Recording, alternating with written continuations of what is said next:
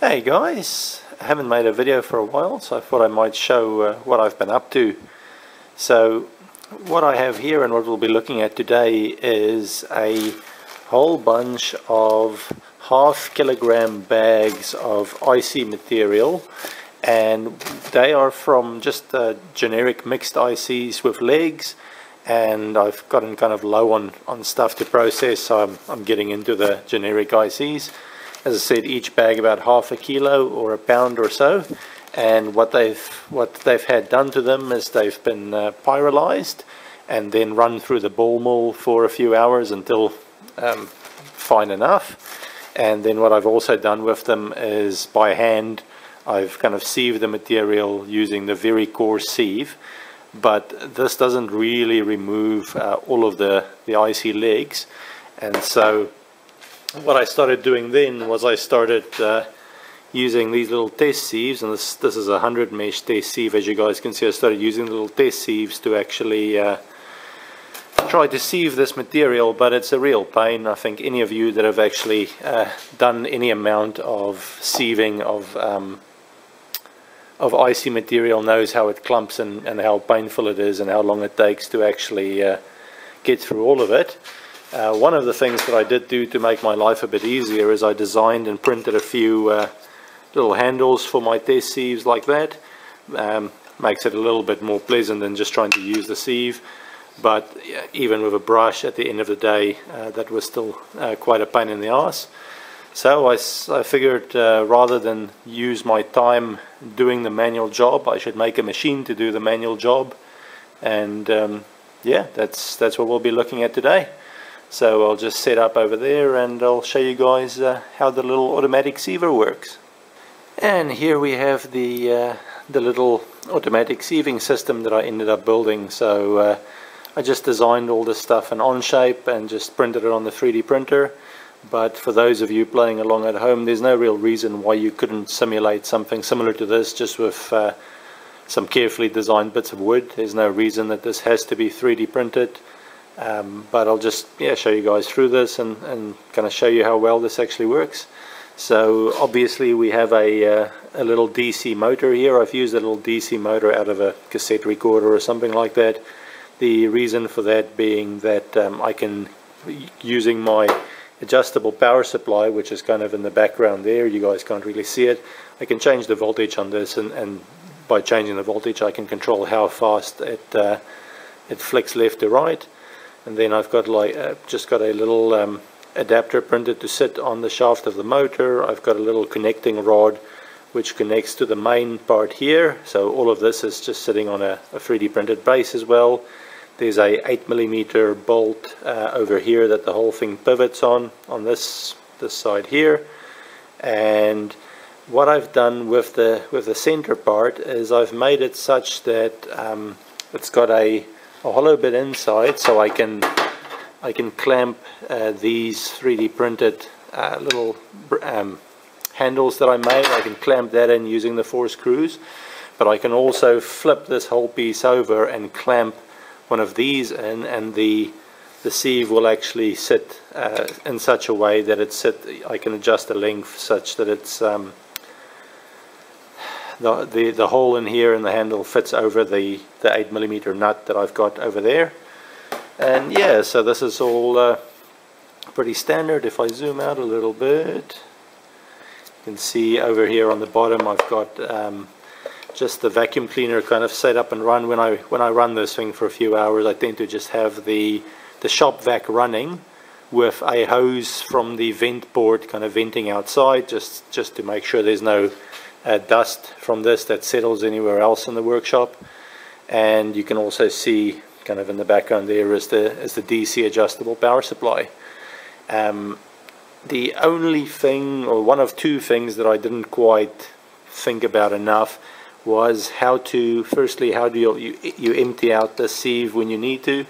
Luckily that's not super difficult, because I designed this with a locking screw in the end here, which means I can just use a screwdriver, quickly unhook that, and then the whole thing pulls out and I can empty it.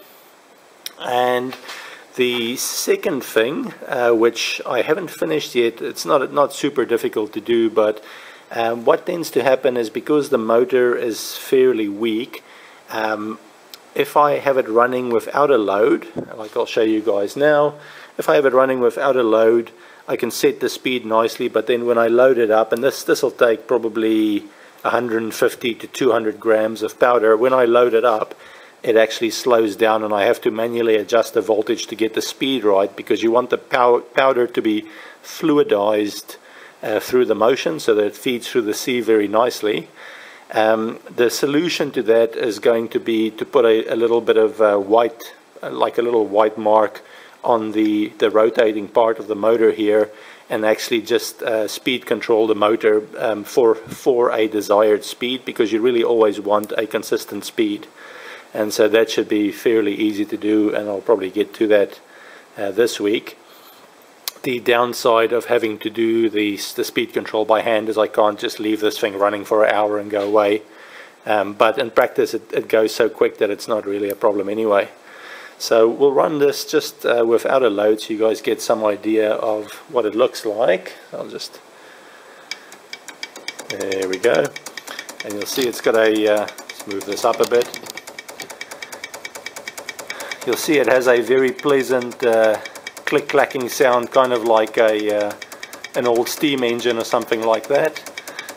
So yeah, that's running pretty well. We'll turn that off, and what I'll do is I'll just get one of these bags of powder prepared, put some in there, and just try and zoom in on the bottom and kind of show you guys how well this actually works to feed the material through.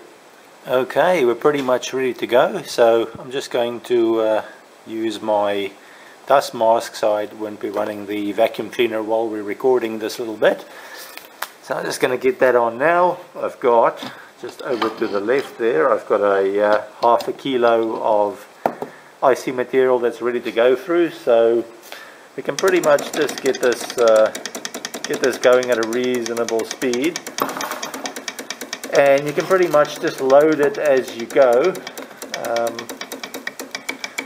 So you'll see it slow down quite a bit there when I load it up. So let's load it up to reasonably full.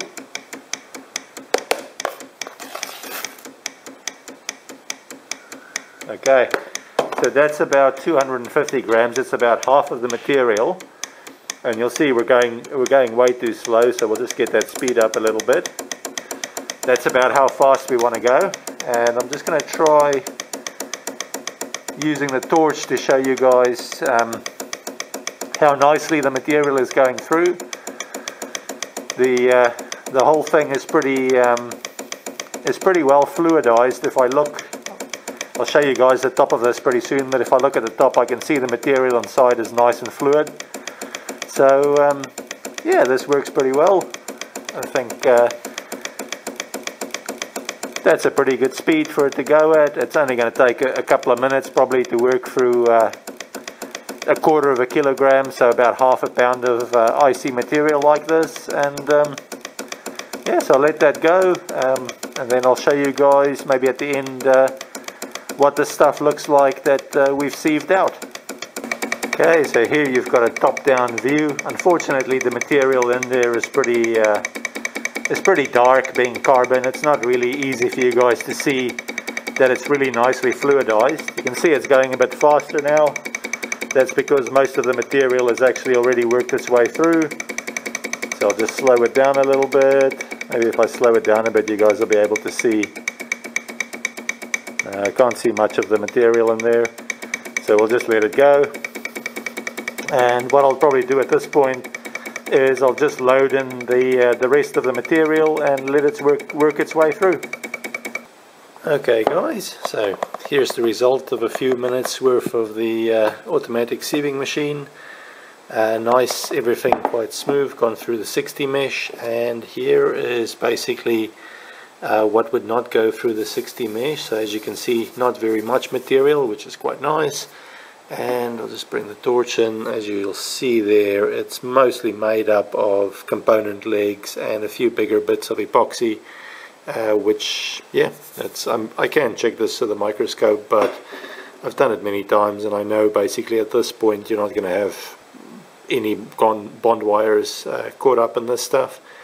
and this material here will now be ready for either sluicing or blue ball or whatever you want to do to separate the epoxy from the gold. So yeah, that's pretty much it. Just basically living by my mantra of building the machines rather than manually doing the work, which I highly recommend. So using this, I can go through a few kilos of that icy material in hardly any time. Definitely much better than actually manually doing the work, you know. So yeah, hopefully that inspires a few of you guys. I've got a few more little machines planned that I'll show as I progress through this, and yeah, look forward to hearing from you guys. See you later.